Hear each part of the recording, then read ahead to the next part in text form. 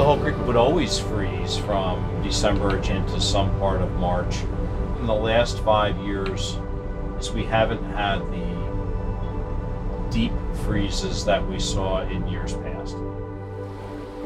I worry with the effects of climate change in our part of the world here.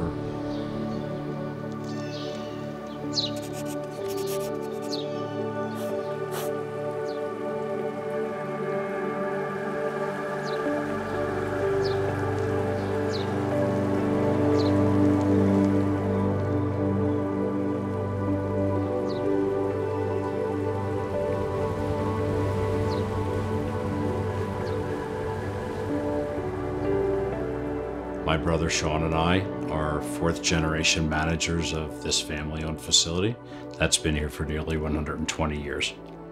Hector, maybe we'll know. This industry constantly changes.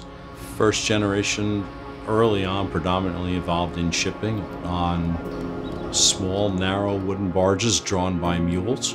Within the lifespan of that generation, which was my great-grandfather, he moved through the steam era into petroleum-based fuels for propulsion, which is where the industry still is predominantly now. The first time I called Tim was over a year ago, and I think there was a lot of hesitation on his part to take on a project like this, a large-scale solution for ammonia-to-power in a tugboat with a totally new technology, a startup company, and in a very legacy sector that needs to change, but not a lot of technology has actually been developed yet. Abigail was looking for a shipyard that was capable of doing a one-off, a repowering project for a new type of propulsion system. We had a 1957 tugboat, W.R. Co. was her name. We had bought it strictly for ice breaking and hadn't had any ice to break to speak of in 5 years. The tugboat project is the first demonstration of a zero carbon fuel, specifically ammonia, in a maritime application.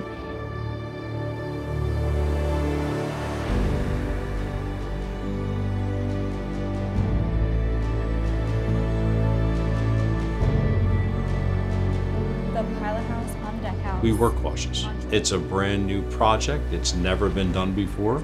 We were concerned about the use of ammonia, we were concerned about the use of hydrogen, and obviously you're dealing with two very dangerous products.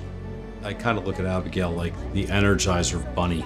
I worry that she works too hard, but she's forthright, which is what any good shipyard wants. The biggest benefit to using ammonia as a fuel is the fact that it has the highest energy density at the lowest carbon intensity.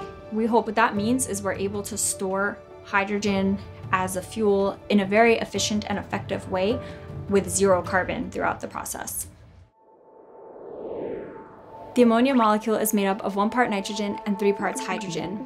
To get the hydrogen out, we crack it in a reactor, which applies heat to separate the nitrogen from the hydrogen. The nitrogen is vented and absorbed into the atmosphere, while the hydrogen is then used to generate electricity. On the tugboat, liquid ammonia is stored in a tank and fed through the reactor inside the Amogy power pack, where it is cracked to produce hydrogen. And the hydrogen is converted to electricity through the fuel cell, powering the tugboat and all onboard systems. The fuel cell is part of the Amogy power pack, which is about the size of 3 large refrigerators.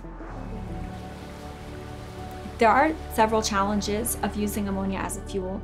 Most notably, it is toxic, but as one of the most commonly traded commodities around the world, there are a lot of established industry processes and procedures describing how to handle ammonia safely. We hope to build on that for our team and our customers as well. It's pretty challenging because you have to design around a developing technology without fully understanding all of the implications, but we have a great network of partners and a very dedicated team working hard to make this happen. I think my father would say 2 things. He would look at the project and say, that's fantastic, and then he would look at what we were doing and ask us if we were completely out of our minds. If we can figure out a zero carbon fuel solution and the accompanying technology, we can find partners to work with across the globe to make it a reality, to really mitigate this huge problem for millions of people around the world. We know that just as this industry has changed 150 times in 150 years, it's going to continue to change. And we believe that this is the first steps toward a new marine-based fuel. And if this project helps speed that process along, we look forward to it.